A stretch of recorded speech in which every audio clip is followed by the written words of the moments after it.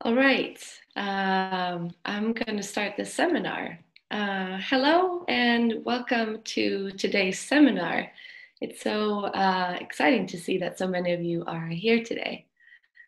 My name is Louise and I'm one of the organizers of this digital seminar together with Lena, Ida, Frida and Josephine. Me and Lena will be the moderators during this seminar today. And before we begin, there are a few things that I would like to highlight. So the seminar will be recorded for it to be able to be uploaded on fulfil.se and on our YouTube channel, fulfil. And at fulfil, you can find more videos of previously held seminars and other interesting videos about development. If you don't feel comfortable being recorded during this seminar, please turn off your camera. And for everyone, please remember to mute your microphones during the whole seminar so we can hear the speakers without any problems. It's possible to ask questions to the speakers we have here today, and questions are more than welcome, and you can write them in the chat that you find in the bottom row of the window, of the Zoom window down there. The questions from the chat will then be presented in the end, where we are having a Q&A. And we might not have time to ask all the questions to the speakers, but we will work to try to make it through them all before we end this seminar. Yes, and here comes an overview of the following hour. Our three speakers will shortly present themselves and the organization they work for. And following their presentations, a discussion will take place. And afterwards, you, the public, will be able to get answers to your questions. So my name is Lena, and I also work as a volunteer within the event group at FUF. And if you're unfamiliar with FUF, we are the Swedish Development Forum, which is a politically and religiously independent non-profit organization. And our aim is to raise awareness and engagement on global development issues to contribute to a fair and sustainable world. And today we're here to learn more about children's situation during the pandemic. And therefore we have invited three speakers. We have Anne Paulsen from the World Food Programme, Peter Brune from War Child, and Malin Flemström from the Hunger Project Sweden. And before we give the talking stick to Anne, we would just like to congratulate the World Food Programme as laureate of the Nobel Peace Prize this year. But so please, Anne, would you like to present yourself and the World Food Programme and explain how children's situation has changed given COVID-19? Thank you so much for this introduction, and thank you for your congratulations.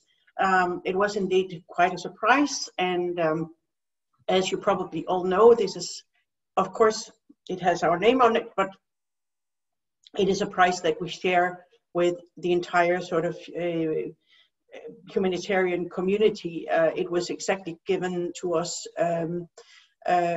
in recognition of the fact that international solidarity and multilateral collaboration has never been more important. So I think it's a prize we all share, and I think we should take pride in it as a global humanitarian and development community. So about the organization, I had, and just two words about myself, I had the Nordic office here in Copenhagen. We're a small office that caters to the Nordic countries in terms of communication, advocacy, and outreach. Really important because the Nordic donors are extremely important to the World Food Programme, not just in terms of dollars and cents or kroner and øre, but also in terms of the strategic collaboration we have with Sweden and Denmark and so forth. The World Food Programme, we are working to both save and change lives. We have a dual mandate. I think most people know us more or better from our humanitarian mandate. So when there is a tsunami, an earthquake, a sudden onset of either a man-made or a nature-made disaster, we are there, and we are the frontline agency to feed hungry people and save their lives. We assist around 100 million people every year in 88 countries. The dual mandate also includes the longer term sort of resilience and development. We do not only want to just save lives, we want to change lives so that eventually, we don't need to be there anymore. So we have 193 nations who will be food secure and who will be able to provide for their own people. So we work alongside governments as well to strengthen capacities and build food systems that will enable them to feed their own people and not depend on organizations such as ours or any other working in this field. Just about sort of the issue, there's 690 million hungry people in the world today. That's 1 in 9. And I think that's really even, sorry my language, but perverted. In a world of plenty where there's food enough for everyone, there's so much food that we allow 1/3 of it to go wasted. Still, there's 1 in 9 who will have to go to bed hungry every night. That number, or the number of those who are critically hungry, those marching towards the brink of starvation, that is actually increasing. We predict, because of COVID-19 now, that it will increase from by 80%, from 149 million to 270 million at the beginning of next year. So these are the people really, really on the brink of starvation. And the numbers are driven by several things, by conflict, by climate change, economic chaos, and now with the latest pandemic, the COVID-19.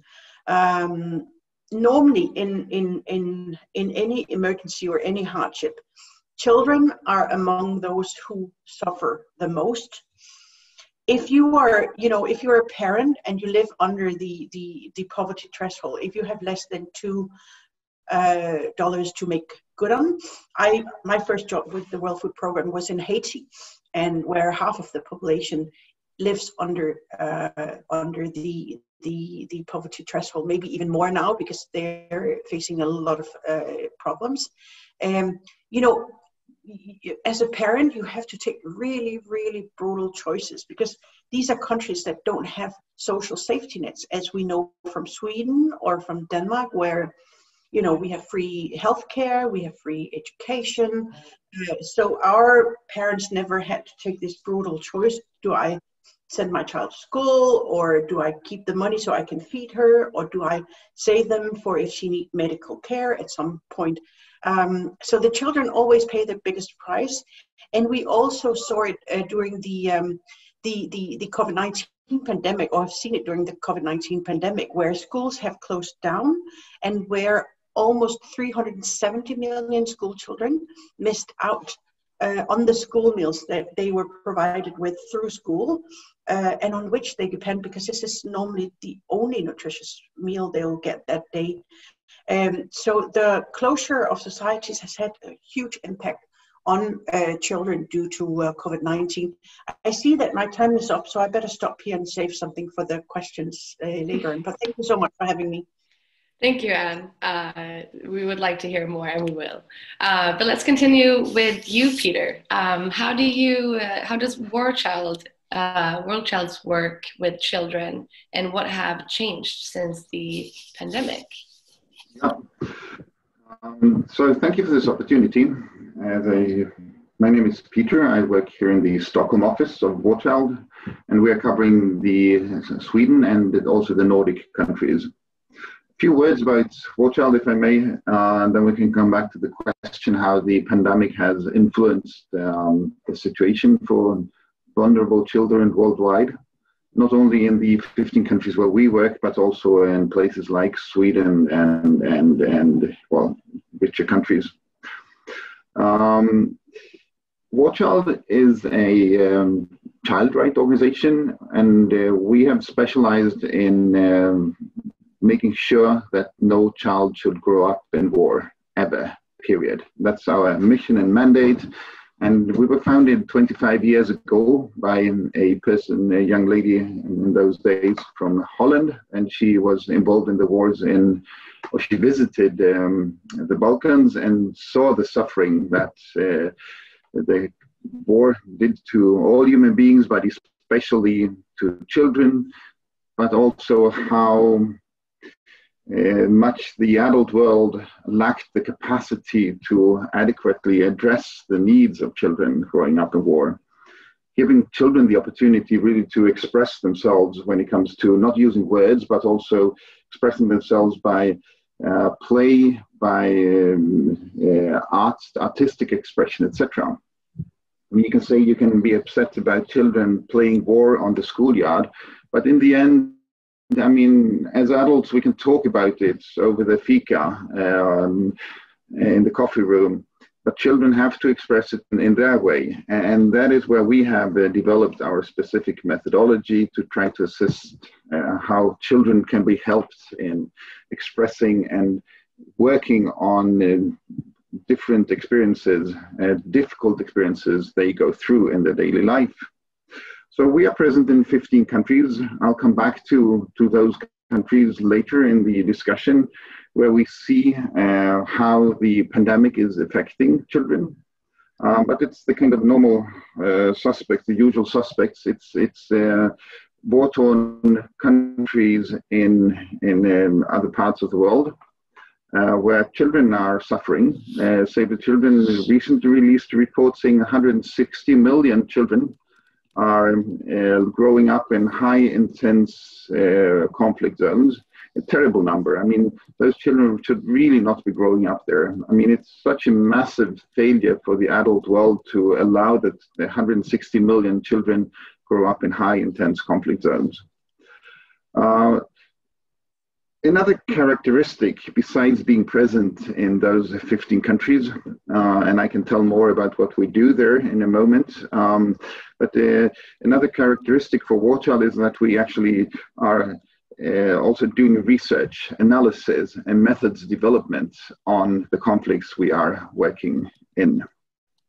So some 7-8 years ago, we set up a research department in our organization, and today we have some 15 qualified researchers that only do kind of the analysis and research on how does the war and the conflict affect children and what can you do about it. So since the creation of this research department, we have published some 30 plus scientific articles and scientific journals, and that is something that we really see that it's a growing interest in trying to develop evidence-based approaches to what actually works.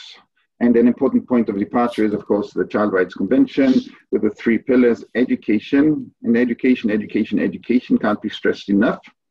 Secondly, the child protection component, the physical integrity of children growing up in refugee camps who have been forced to flee from their home country. And the third component, where we as an organization are potentially best, or actually dare to claim that we do have very much of expertise and understanding, is the third pillar, namely psychosocial support. Children who have their special needs and their special conditions to express themselves have the right to qualified psychosocial support. And that we really try to address and make sure that kids do have this right also considered when it comes to trying to alleviate the situation for children growing up in war.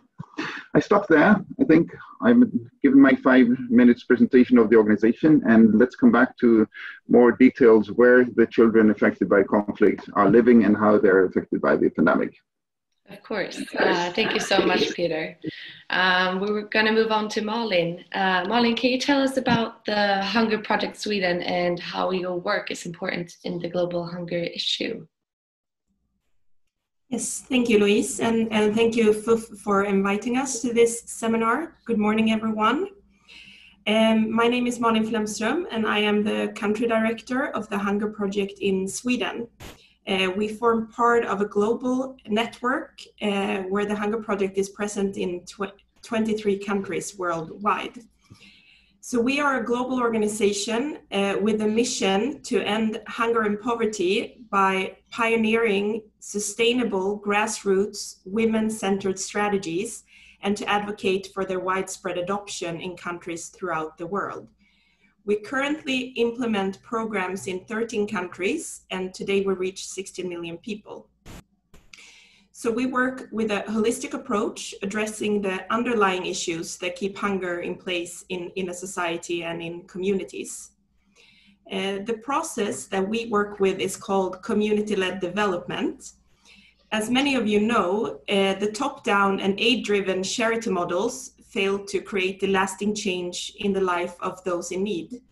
So we see that in order to achieve a sustainable solution to the end of hunger, that we need to flip that model on its head and afford those living in hunger access to the education and to the tools needed to end hunger for good.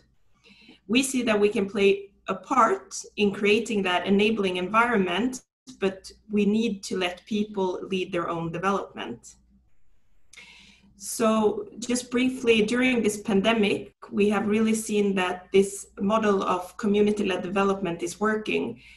Throughout the course of the year, we have developed a network of 500,000 trained local leaders that instantly could act and respond to provide their communities with access to the right information and prevention measures.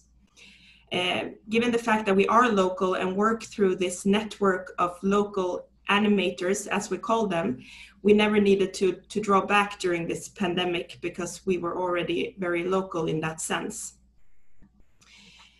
So while our methodology is adapted to meet the different local challenges and opportunities wherever we work, our program has sort of a fundament that is focused on three specific pillars. The first one being focus on women. And this is because women bear almost all responsibility for meeting basic needs of the family, but yet they are systematically denied the resources, the information and freedom of action they need to fulfill this responsibility. Studies shows that when women are supported and empowered, all of society benefits. Their families are healthier, more children go to school, agricultural productivity improves and income increases. So in short, communities become more resilient. So we firmly believe that empowering women to be key change agents is an essential element to achieving the end of hunger and poverty. So wherever we work, our programs aim to support women and to build their capacities. Our second pillar is to mobilize communities. So all our strategies seek to build people's capacities, leadership, and confidence. We train both women and men, and equipping them with the skills, the methods, and the knowledge that they need to take self-reliant actions to improve their lives and conditions in their own communities. The third one is fostering local partnership and to engage the local government.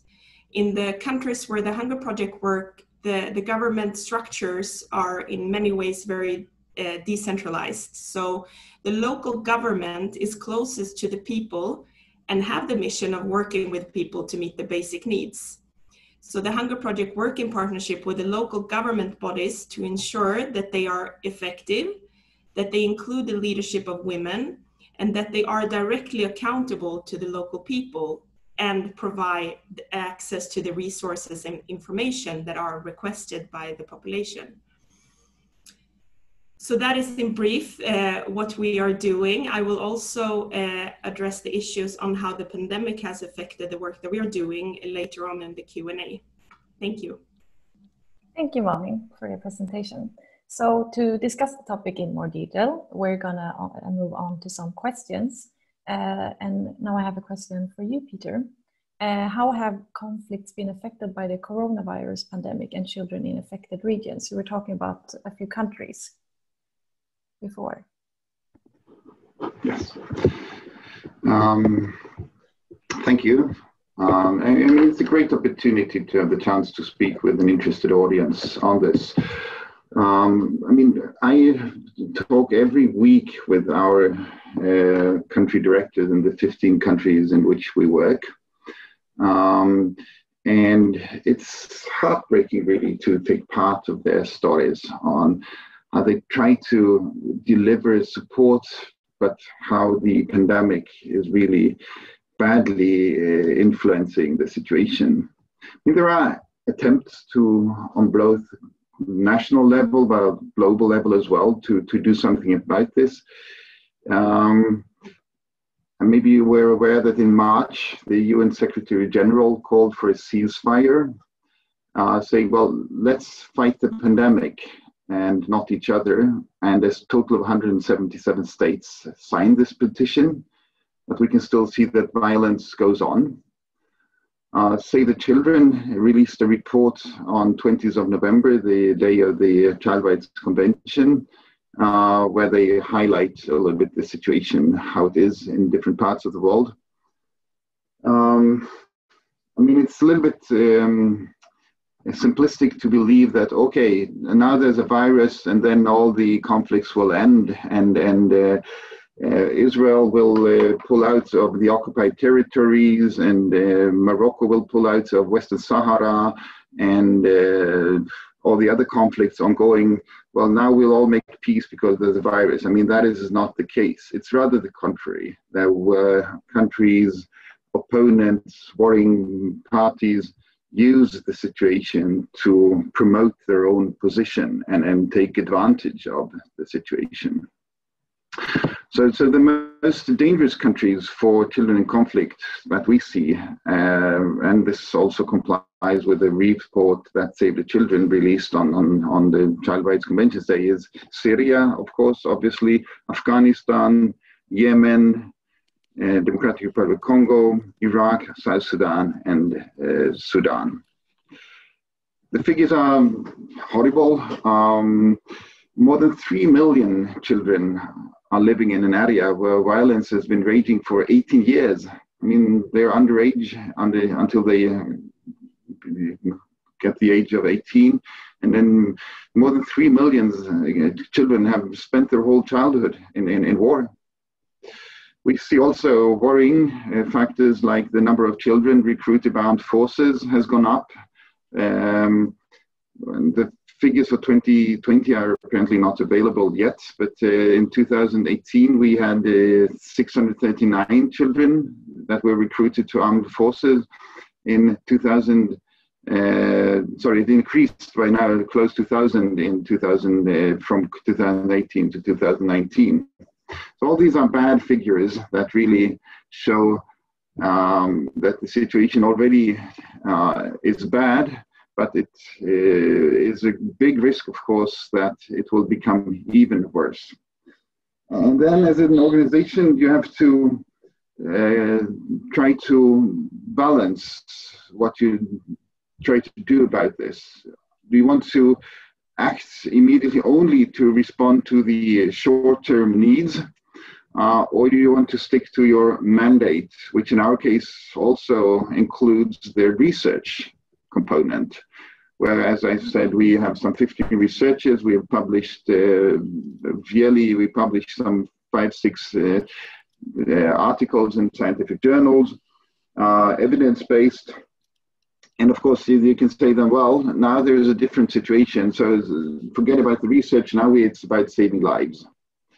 And that is something you have to balance then. I mean, you can say, well, is it the reality that is correct, or is it the map that is correct? You can use metaphors like, okay, now the land is flooded, so we don't see the map. We only see water now, and we have to do something about those who are drowning. But then in the end, you must also think about the situation where it goes back to a situation where the water is away, but there might be coming other things like increase in malaria or whatever that might be. And our focus is, of course, on children. I mean, that is where I think it's so sad to see when populistic leaders try to make use of the situation. We have seen that in the countries where we are working, but where they think, well, easy solutions will kind of promote my standing in society, etc. And where we need to have a more long-term vision in order to address the needs of the people, not only now, but also in the long-term perspective, because there will be more disasters coming. And how do we prepare for that? I think I stop there right now and hand back to you. So if there are more specific questions to me as well. Of course.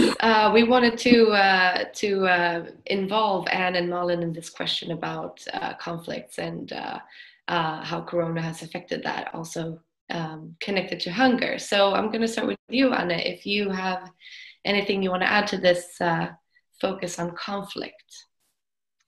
Well, thank you, Louise. I think, I mean, what I want to say is first and foremost that Peter is absolutely right. It is extremely naive to think that conflicts will end just because there is now a COVID-19 pandemic. And I also agree that it is actually on the contrary, and history has shown us that whenever there is a lack of resources, it will lead to instability, and people might start fighting over those scarce resources. That has been the case all up through history, and is unfortunately still the case today.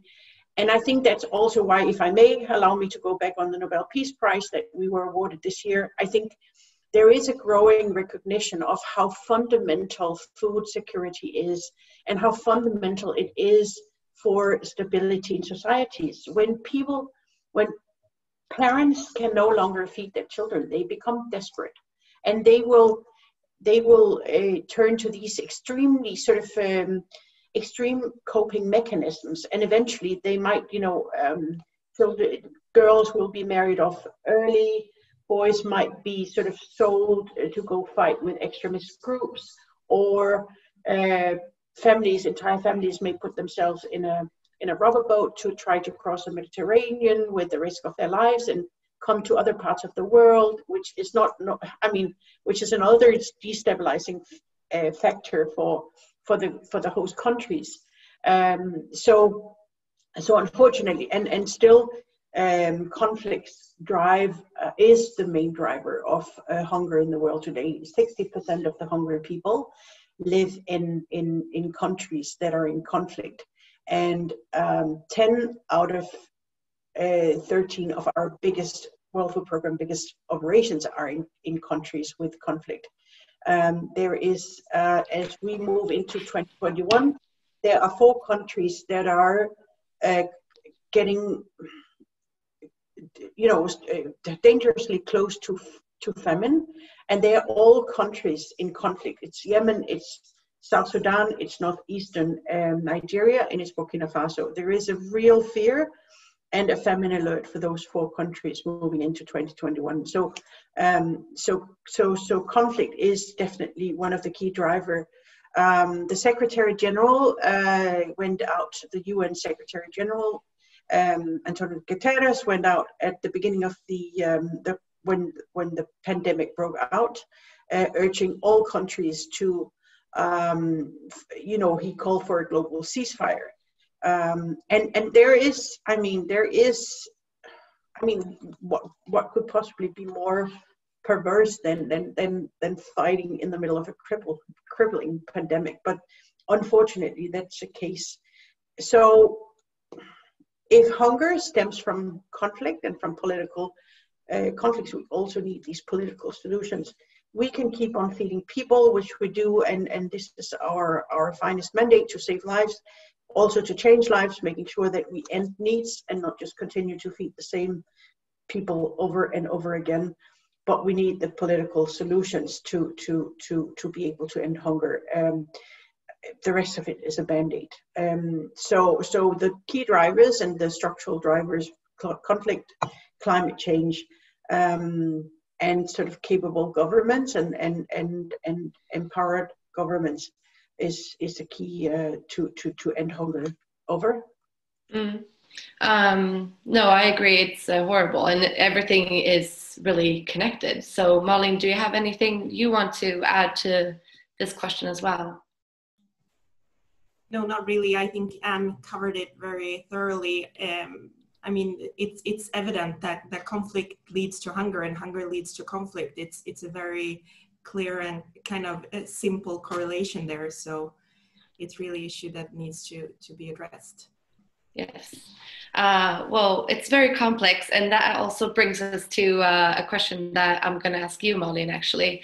because the market survey that you conducted in April 2020, where you asked people about their views and attitudes on world hunger, it mentions that there has been an increase in hunger globally over the past 5 years, and it's getting worse now due to the coronavirus pandemic. So what did you observe were the reasons for the increase in hunger before the pandemic hit?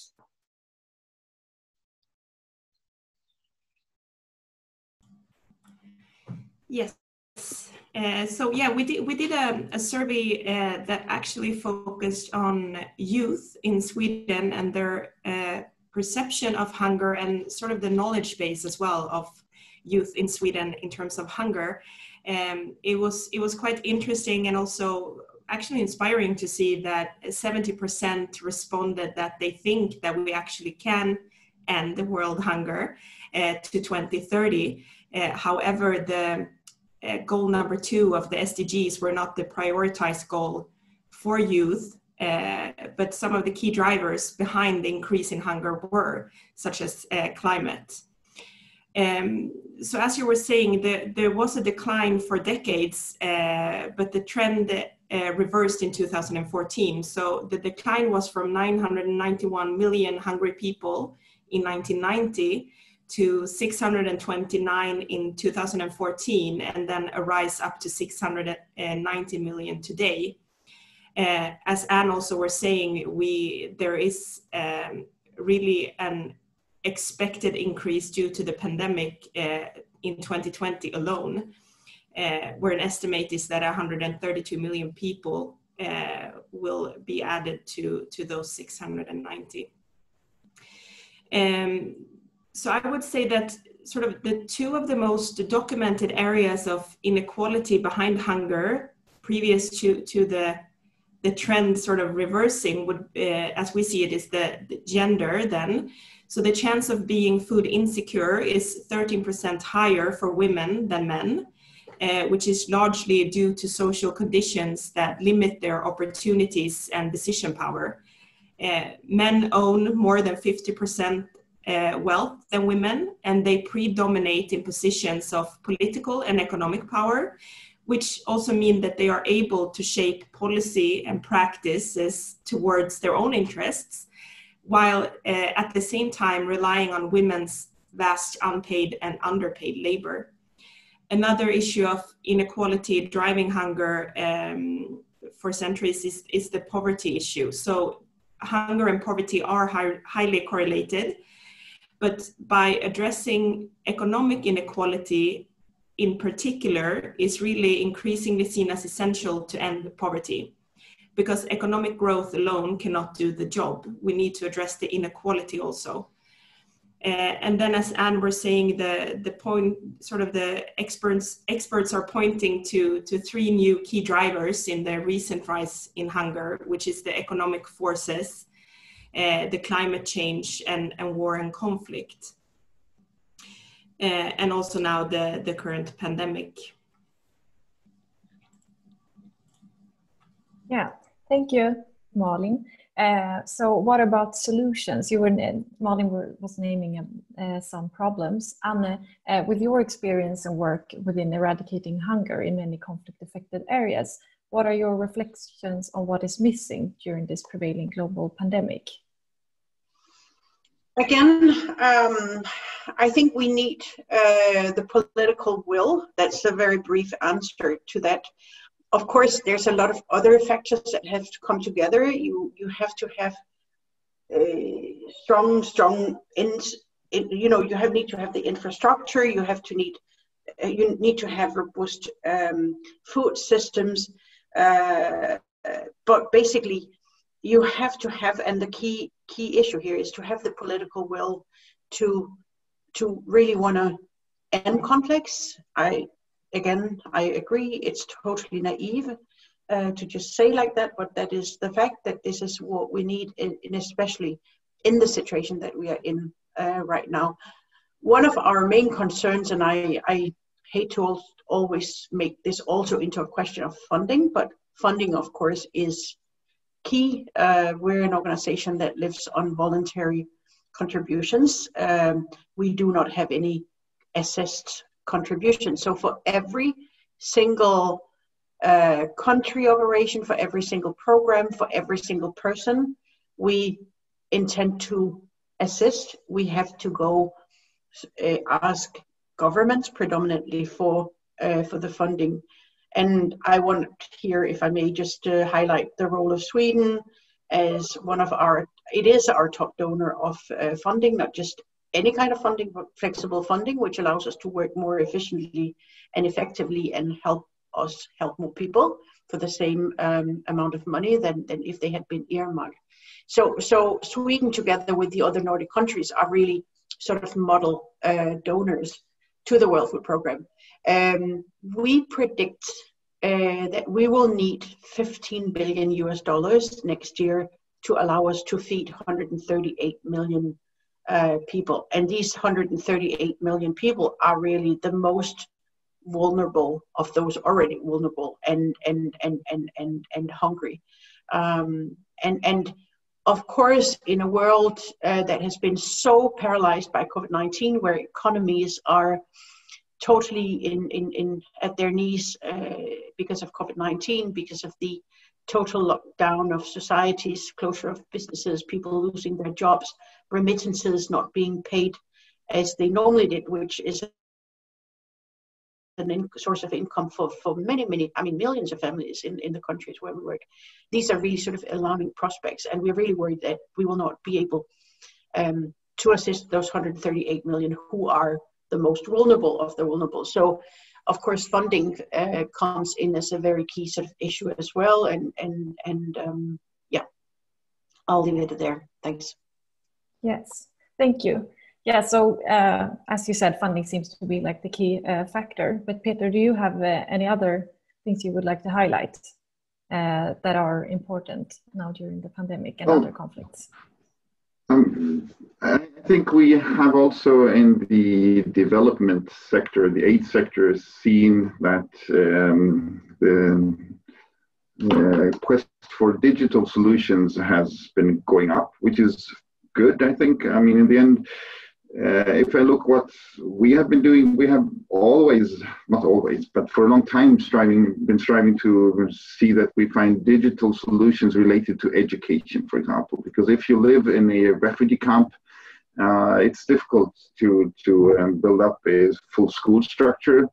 And there, I think there are opportunities that, will become stronger and actually also enhance the opportunity to reach out to more people through digital solutions, online education, as we see in our countries, but that we simply do that for millions of children that are outside the normal schooling system. Another area where you can actually apply this much more consistently is related to mental health and the psychosocial support. We know that already the mental health crisis is, if I may use the word, exploding. It's really going up, the mental health issues worldwide, also for children, and early action is extremely important. But to do more to promote online digital solutions in all areas of the work. I mean, of course, food is maybe very different, but in many other areas there are opportunities where you can use digitalization for smart logistical solutions, etc. And then something I think is also really important is also not to lose kind of the focus on maintaining a rights-based approach. I think that's so important, especially in times of crisis, that you kind of try to at least keep the perspective on what do we want to change in the long-term perspective and what might even be getting worse due to the pandemic. And there you have to have a long-term perspective, maybe 2025, or why not kind of trying to keep the focus on the SDGs, because they are useful. And there we have the focus on 2030. And let's try to stick to that as well, and then not get lost in now we have to solve a very immediate problem, and therefore we forget about all the long-term issues that we need to keep in focus as well. Absolutely. Yeah, I totally agree. And it's very interesting to hear you answer these questions. We're actually getting a bit tight of time to be able to ask or to bring up the questions that we've got. So we want to thank you for your very interesting answers, both Anne, Peter, and Malin. And I'm going to hand over the microphone to Ida, who is our colleague at FUF, and to take over and start the Q&A. Thank you so much, Louise, and thank you to all of our three speakers for sharing these extremely interesting insights on this very important topic. We now have about 20 minutes for the Q&A session, and we have already received a lot of good questions in the chat, and you are of course more than welcome to post more if you would like. To ensure that we will have enough time to go through as many questions as possible, I would kindly ask all the speakers to be rather brief and concise in their answers. Yeah, so to begin with, I would actually like to pose a question to you, Peter. There was the first question in the chat that reads as follows. Do you see a risk that the amount of child soldiers would increase in the conflict-affected areas, considering that these areas are also affected by the pandemic at the moment? You touched upon this a bit already, but yes, please, the floor is yours, Peter. I'll try to be very brief. I mean, we don't know. That's the short answer. But we see tendencies that if the states or the control mechanism, the UN system, NGOs, local authorities, schools, not least, are closed or are not capable of doing the normal job, those who try to make use of that situation will do so. And of course, school closure is a situation that is putting children at risk. That we have to be aware of. In Sweden as well, but even more so in many other places. And people will take benefit of that. And then children are vulnerable. I think DRC is an area where we might see an increase in child soldiers, but I can't give you any figures. But that is a typical area where we can see that, well, child soldiers have been used and the risk for further recruitment is apparent. Thank you, Peter. Next, I would like to turn to both Anne and Malin, and the question in the chat reads as follows. As a citizen of one of the countries where these organizations conduct their developmental/humanitarian work, I'm just wondering how they can ensure that their overall support reaches the aimed beneficiaries, especially when we witness some of the very own policymakers involved in corruption. Perhaps, Anne, you would like to address this question first, and then we will take Malin. Absolutely, thank you so much. And a very sort of important and relevant question. So thank you, Diane. I think it is. I can see in the chat. I mean, key to our work is that we are able to assess the needs, so that needs are driven or support is driven purely on humanitarian principles and nothing else. It can never be an instrument for war, which we have seen in the past, and this is why also Sweden, when they were in the Security Council, were the main key driver, one of the 4 countries that drove the resolution, UN Security Council Resolution 2417, on the use of food, of hunger and starvation as a weapon of war. We have seen that, of course, we cannot allow that. We will never allow that. So key in our programming is the fact that we have to have access to areas where the hungry people are, so we can assess who are the hungry people, why are they hungry, and how can we best help them with the resources we have, so that our assistance is based on needs and needs only and nothing else. And we have been in situations, really brutal situations, where we have had to stop our assistance. That happened most recently in northern parts of Yemen, where we were not allowed to come in and have this crucial assessment.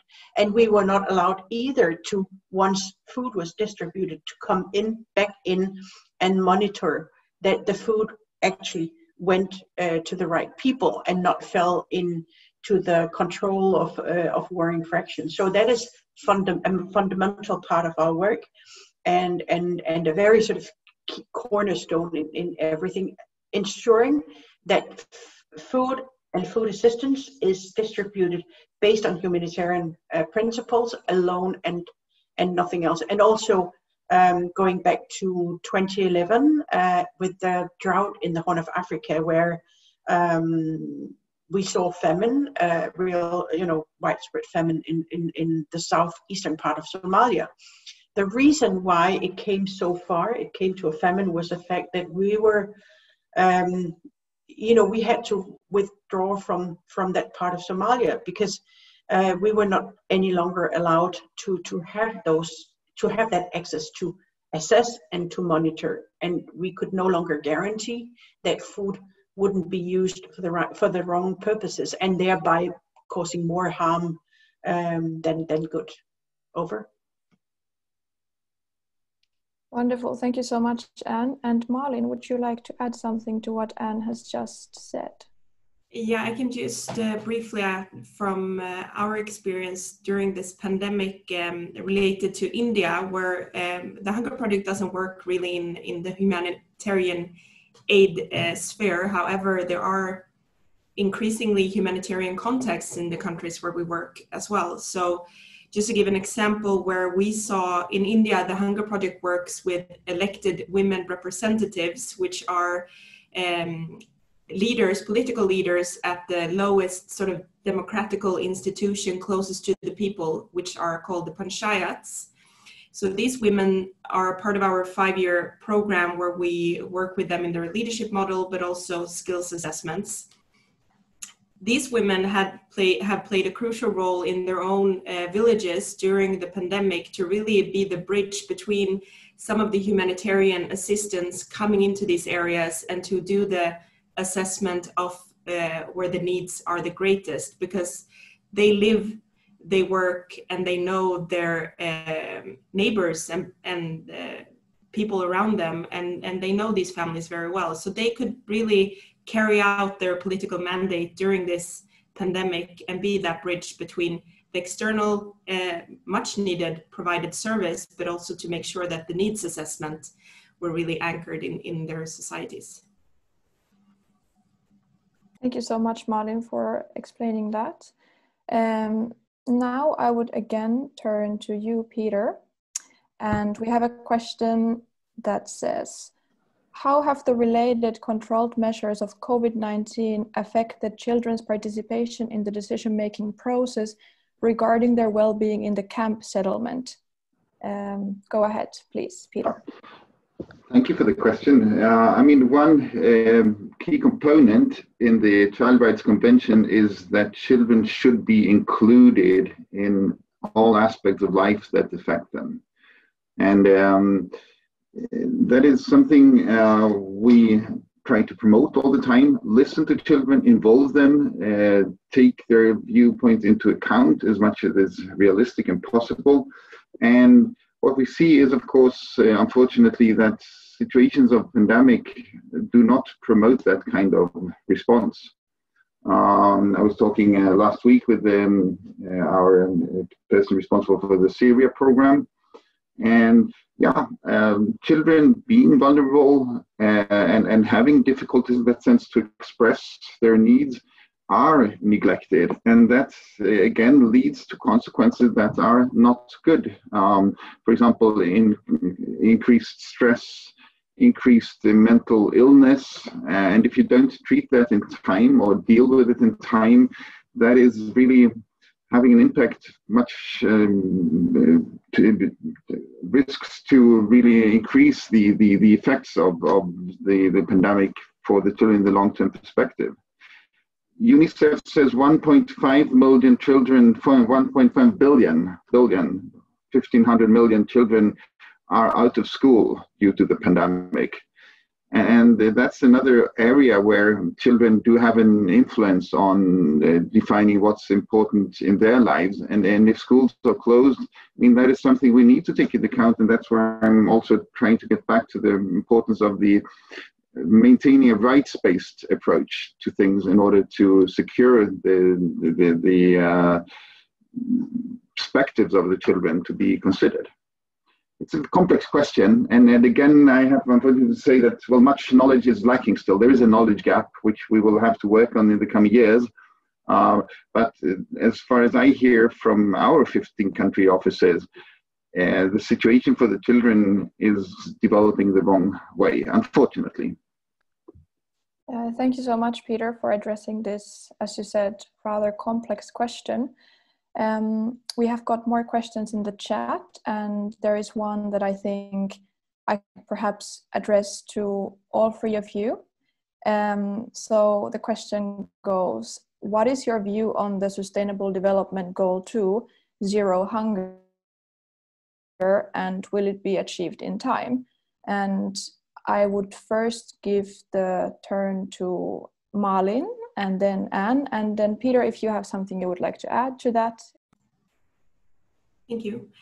I saw another question here regarding a proverb that I would like to address in connection to this, because I think it's correlated. I think that we must stop treating resource poor people as needy, and we need to recognize women and men as problem solvers that are held back by an unjust system. And regarding that proverb, I think it's, you know, people don't need us to give them fish or even teach them how to fish. They actually need us to stop putting barbed wire around the fish ponds. So it's really, we are not on track to reach the goal of zero hunger. And to do so, we need systematic changes, because the system as it is today, top-down driven, is not really recognizing women and men at the grassroots level at sort of as key change agents for the sustainable end of hunger. So it's also connected to the third question there on the partnership model. The Hunger Project is, when the SDGs were announced at the UN, at the very same time the Hunger Project announced an alliance called the Movement for Community-Led Development, which is now present in over 50 countries around the world, that looking at the systematic changes in the development sector that are needed for people to be recognized as sort of actors of change and leaders of development. So we think that we don't need to do more of what we're doing now, sort of as a global community. We can't keep on pouring funding into a broken system. We have to change the system. So obviously, it's our hope and belief that we can end hunger, but we need to do more, and we need to do it differently in order to reach the goal for 2030. Thank you.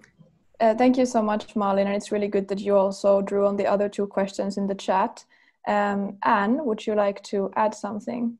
Yeah, it's hard to see what I can really add to what Malin already said, because I fully agree that these things, you know, partnerships, building resilience and ending hunger by 2030 all go together really strongly. On the fish and fishing issue, I want to say, and based on my experience, before I became WFP, I was a journalist, and I traveled in a number of countries as well, in war, conflict, or natural disasters, or chronic poverty and hunger and whatnot. And based on my experience and my first experience with the World Food Programme, there are situations, there are big pockets of people in a number of countries where you just don't get out there, and you sort of like, okay, I'll teach you how to fish. It really doesn't make sense when everything has been leveled by an earthquake or flushed away by a tsunami or tropical storms. There is a period of time in the life of people where you simply have to save lives, and you have to do those handouts, even if we don't think they're sustainable. And you know, supporting the long-term development. But you know, standing with a mother in northern parts of one of the really poor parts of Haiti, she already lost 2 children to hunger, and she's in a health clinic with the 3rd child gone blind because of just basic lack of vitamins, something we can solve in our parts of the world by going down to the pharmacy or the whatever they call these stores and just buy a pot of vitamin pills for 50 krona or whatnot. That is a luxury that doesn't exist in these corners of the world. And start telling her, you know, think about tomorrow, or think about a week from now, or think about a month from now, or a year from now. It doesn't make sense, because all her hours awake is concentrated around getting the next meal on the table for herself, but not least for her children. So it's just to say that there are times and circumstances where saving lives is really, really important. But of course, in doing so, and doing it the smart way, is to make a humanitarian kroner or dollar count as a development dollar, so that everything we do over here where we save lives, it's eventually building into sort of the first recovery, and then resilience building, and then long-term development. So we don't sort of go into an emergency operation without having a clever exit strategy, where, you know, we build resilience. And we may start by giving people handouts, but what people really want is a hand up. They want to be capacitated to take their lives and their destinies into their own hands. Nobody I ever met in Denmark or in Haiti or elsewhere just dream of being fed for the rest of their lives. This might have been the way it was. We turn 60 next year, and the way we were created was, you know, as an organization, there was a lot of extra food in our parts of the world. We didn't know what to do with it. It was just filling up in warehouses, and then people went hungry down in Africa, and we sent it with big planes or big ships. That's of course far from how we work today. We work digital solutions, as mentioned by Peter. Innovation are crucial, and working to create that long-term in partnerships is really, really crucial. I'll stop myself there. Sorry for taking that much time. That's okay. Thank you so much. And this was really interesting. Peter, would you like to add anything to what Malin and Anna said? I mean, Malin and Anna, the experts in SDG 2. I just want to highlight that the SDGs are interconnected, and that's also precisely what Anna is trying to address here, the difficulties in maintaining a kind of long-term approach with meeting the needs immediately. And that's the classical question. Maybe we should spend more time on understanding the triple nexus and the complexity. I mean, you have the classical divide between humanitarian needs that needs to be met and the long-term development perspectives.